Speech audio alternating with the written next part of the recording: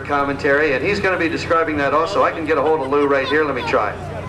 Lou, I'm talking to you on the radio now. We're on the PA system. I think you can hear me from that position. And you're going to be describing the takeoff of Roger Leonard as soon as you get the T-20 aircraft turned around. I go like this. Absolutely. And the thing to remember... Now, ladies and gentlemen, if you want to own a P-51 in the kind of shape that these airplanes are in, you better be prepared to shell out more than $600,000 today. None today. Just in gasoline alone, the airplane burns a gallon a minute.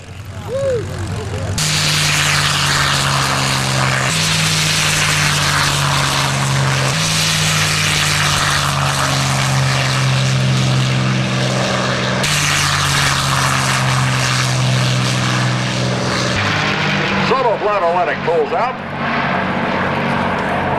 and the Diamond goes right straight up in the air, -1. Our three lead ships. That's Ed Shipley, Dan Calderall, and young Jim Beasley.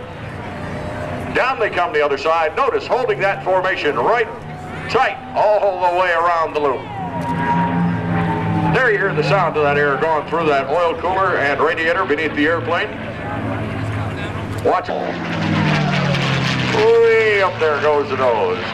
Over the top he goes. And back down the other side.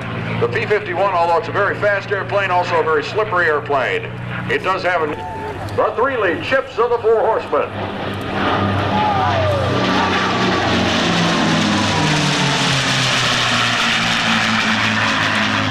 And another beautiful job of holding them right in position. Nose up. And once again, takes her right straight up in the air. Does a little barrel roll out that side. Holds it upside down. Turns it into a loop coming right back at you. Right around in here, that airplane is picking up speed at a tremendous rate. This thing headed downhill is like a Simonized brick.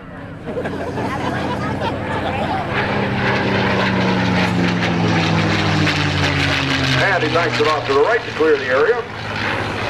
Bottom of this, depending on the altitude they got. Here they come from your right to your left. The lead three ships of the Four Horsemen and the formation loop.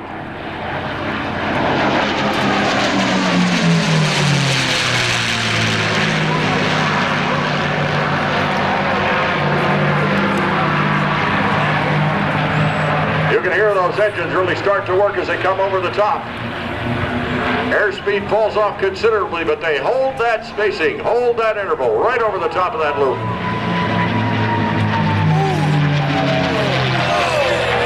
And ladies and gentlemen, as I was going to say earlier, that's a sound that when Herman Goering heard it, he was the head of the Luftwaffe, and he saw it come. He's got that speed cooking now.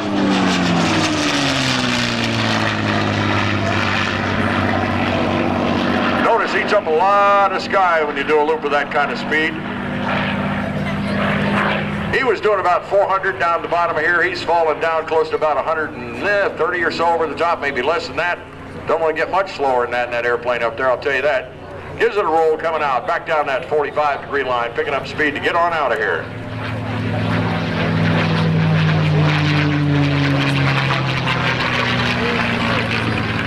Now the three ships remaining in formation are formed right over your heads once again. There they come.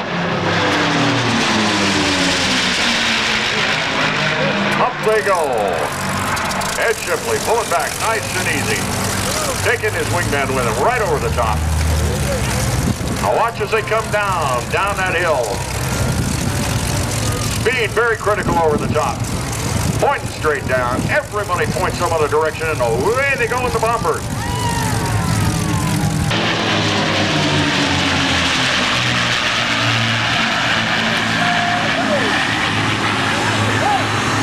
As once again we present in the P-51 Mustangs, the Four Horsemen.